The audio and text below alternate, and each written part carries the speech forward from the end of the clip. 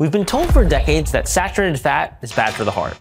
But is it finally time to stop blaming butter for heart disease? Well, today we're diving into a brand new 2025 meta-analysis, possibly the most rigorous of its kind, that asks the bold question, should we finally stop blaming saturated fat for heart disease? Now, this new meta-analysis of randomized controlled trials reports, and now I'm just quoting, the evidence available from randomized controlled trials does not support saturated fat restriction for the prevention of cardiovascular disease. Now, this directly contradicts dietary guidelines that place a limit on saturated fat at 10% of energy intake, a recommendation that has been consistent since the first edition of the dietary guidelines published in 1980. Now, the questions I'm sure you're asking yourself are, why is this still a matter of confusion and debate? And why haven't nutrition scientists and health authorities come to a clear consensus on what seems to be a pretty simple question? I want to name these questions up front because I know they're front of mind for you. I know they are for me. And I promise I'm going to answer them. I'm actually going to give you 4 answers. But first, I want to review the findings of this new 2025 meta-analysis.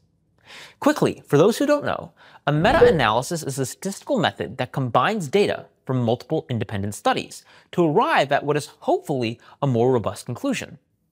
Now, while meta-analyses are not infallible, they can help provide clarity on topics that lack consensus, like this one. And in this meta-analysis, the authors chose to include only human randomized controlled trials in which the intervention was saturated fat restriction and the primary outcome was cardiovascular disease. In so doing, they necessarily filtered out observational studies, which are at higher risk for bias. And in the end, they included 9 randomized controlled trials with a total of 13,352 participants and found, drumroll, no benefits for saturated fat reduction on cardiovascular mortality, all-cause mortality, heart attacks, or all coronary events. If you'd like more on how to interpret the graphs I just showed, I provide a detailed breakdown in the newsletter of how to interpret these graphs. They're called forest plots. You can go to staycuriousmetabolism.com for more of those nuances. But anyway, moving on. Just because a study finds no effect doesn't actually mean no effect exists. It might just be too small to detect. The study might be underpowered. That's what's called a false negative. And while we can't rule out this possibility, there are complementary ways to approach the data to strengthen our conclusions, or lack thereof. One way to do this is to look for any sort of dose-response relationship, either one that's statistically significant or even just trending.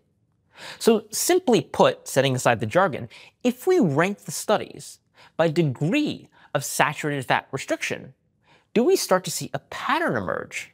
Because it could be that the difference in saturated fat intake between groups in any given study is too small to see an effect.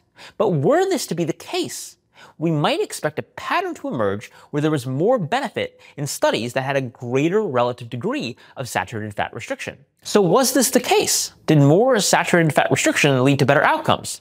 Short answer, no. Quoting from the paper, no association was observed between the difference in saturated fat intake and the relative risk reduction or absolute risk reduction for any outcomes. So, stepping back to summarize, high level, the existing human randomized controlled trial data do not support the recommendation to reduce saturated fat intake to improve cardiovascular disease outcomes. That's basically the conclusion of this meta-analysis. So, case closed, right? Well, not quite. It would be fair for someone to raise the counterpoint that there are other meta-analyses that come to different conclusions. How could this be? Aren't meta-analyses supposed to synthesize the existing literature to clear up contradictions? How can meta-analyses on a similar topic contradict with each other? Well, to answer that question, different meta-analyses of studies have different inclusion criteria for the studies they cover. And in this particular case, talking about saturated fat and cardiovascular disease, prior meta-analyses have included observational trials, not randomized controlled trials, that are at higher risk for bias. They've also excluded certain RCTs that were included in this study, and they've included crossover trials that carry a high risk for a carryover effect phenomenon that can likewise bias the results. If you want more nuance on that particular topic, see this video covering a new British Medical Journal paper. Now, for these reasons, I think this meta-analysis has advantages, and that's actually better than those that preceded it. So I largely agree with its conclusions. That said, it's not without limitations. It mostly looked at secondary prevention trials, mostly look at men, not women, and it did lump all saturated fats as one conglomerate. That's foreshadowing something I'm going to talk about. These aren't criticisms of the author's choices, they're just limitations based on the available data. But now returning to the core question, why is this still a matter of confusion and debate? Well, like I said, I have 4 answers. The last 2 are my favorites, but the first 2 still deserve a hat tip. So, number 1, momentum of the status quo. Science is conservative. Now that's both a feature and a bug. If the scientific consensus were too flexible, we'd be more likely to introduce errors into our collective majority working model of the natural world, and that's not good. However, by contrast, flip side of the coin, science as an institution can be overly resistant to shifting ideas, even when the data don't support the consensus. We see that here with the dogma around saturated fat. At least that's my opinion. Or more colorfully stated, because sometimes that sticks, trying to change an entrenched scientific consensus, scientific dogma, is like trying to turn the Titanic with a spoon. And as an academic, let me tell you, like the Titanic, or the glacier that it hit, the debate and drama around science is usually mostly beneath the surface. 2, financial interests. Yes, it's true. There are lobbyists and financial interests that have, and could still do, bias the scientific literature and dietary guidelines. Indeed, it's true, there are members of the Dietary Guidelines Committee with financial ties to food companies like the vegan meat substitute brand Beyond Burger. Now, I'm not overtly claiming that said scientists allow their financial relationships to influence their interpretation of the literature. Still, I do think it's fair to name financial incentives as a possible factor in perpetuating the existing guidelines to minimize saturated fat intake. But those are the boring ones. Here are the interesting reasons. Number 3, saturated fat oversimplified. As I mentioned above, in the existing studies, saturated fats are lumped together as a single entity. Now, plagiarizing my own analogy from a prior video, lumping saturated fats as a single article and labeling them as dangerous is the same as lumping all felines into a group and calling them dangerous. Even though a tiger could rip your head off with a swipe of its paw, and a kitty is only dangerous insofar as its cuteness factor could be off the scale. Aw, kitty. Different saturated fats have different effects on metabolic health.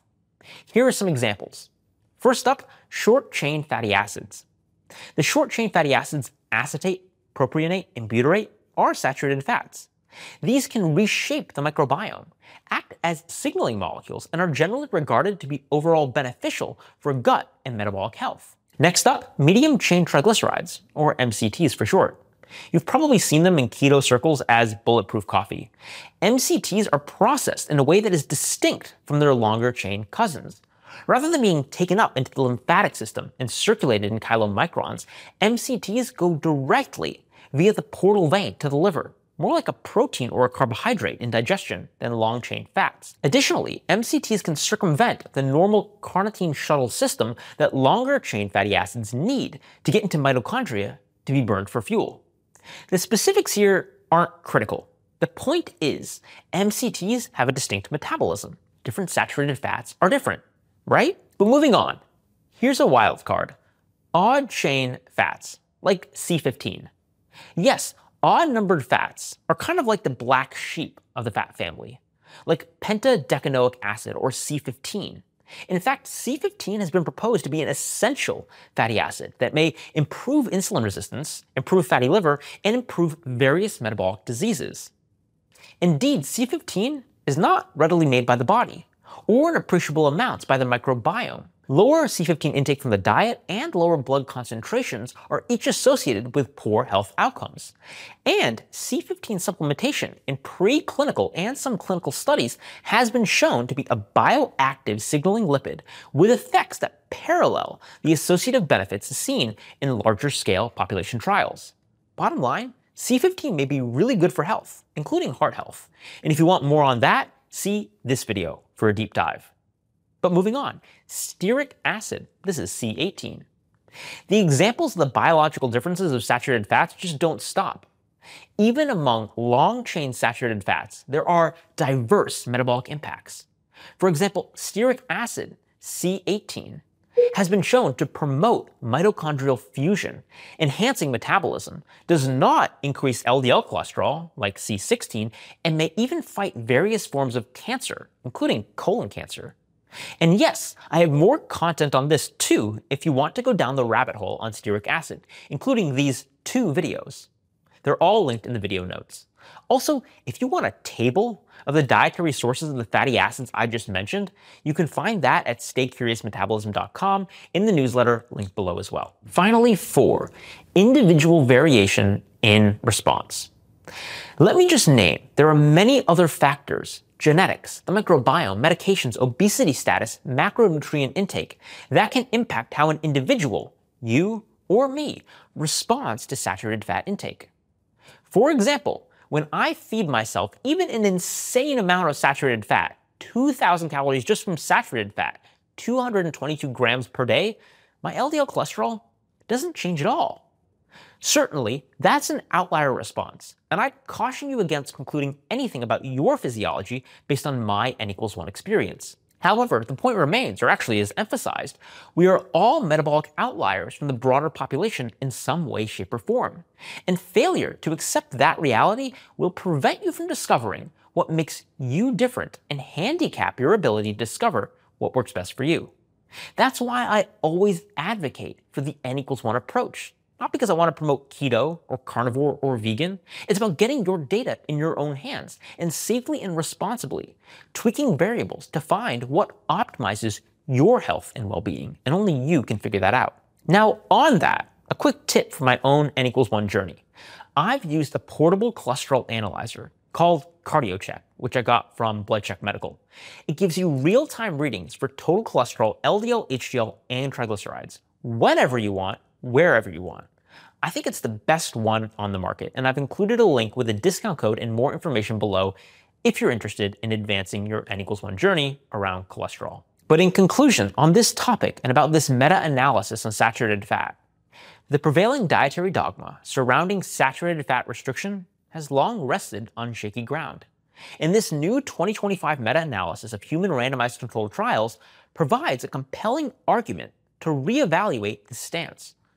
With no statistically significant associations between saturated fat restriction and reductions in cardiovascular disease, cardiovascular mortality, or all-cause mortality, the call for blanket restrictions on saturated fat appears to be scientifically flimsy at best. Importantly, not all saturated fats are metabolically equivalent, and individual variability further complicates sweeping public health mandates.